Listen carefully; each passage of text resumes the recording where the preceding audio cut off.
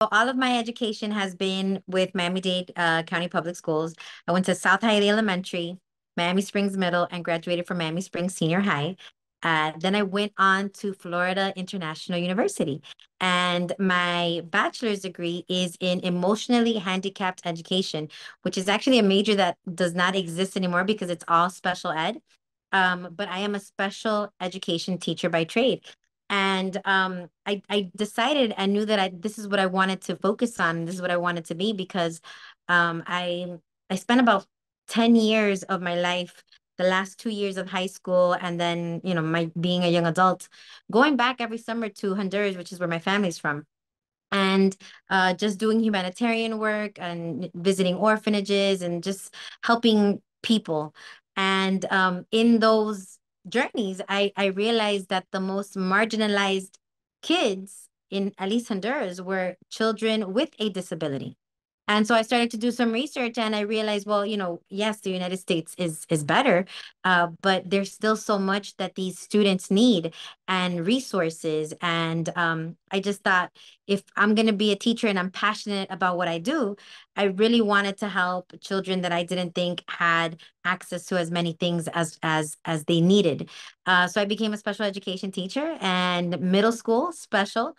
So I was a science teacher in middle school, did that for 10 years until I was elected the first Latina secretary treasurer for United Teachers of Dade.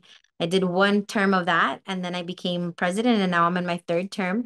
I think that I didn't grow up thinking, one day I'm going to be a union boss. I don't know that too many people actually have that idea. It's not one of those things that we do in career day. But I knew that my parents taught me about activism. My dad told me if you can be part of a union, you sign up on the first day. And that's exactly what I did. I was in orientation and I signed up to be a union member. I had my first child, and after I had my first child, it changed a lot of the things that I saw because I was now seeing things from a different perspective, not just as an educator, but I was seeing it as a mom. And I became even more active, and I was showing up to rallies at that point in South Florida. They were thinking about closing two of our public schools, and there were a lot of communities that were, garnering support to keep them open. And I became involved in making sure that we fought for these schools and that they got the resources that they need.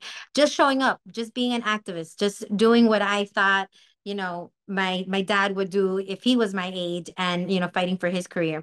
And that's when I was noticed. I was noticed by being loud, by being a voice, by being an activist, by showing up, by having a sign and letting people know what we were fighting for.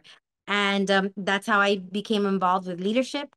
And Frederick Ingram, who was the secretary treasurer at that time, said to me, I was much younger then.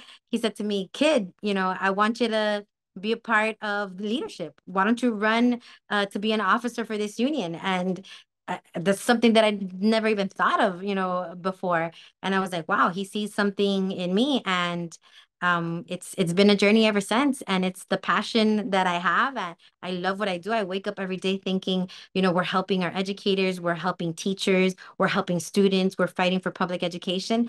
And it just means everything to me because my kids are part of the public school, and I know that what I do and how I help doesn't just impact my kids, but it impacts our entire community. And so it's important.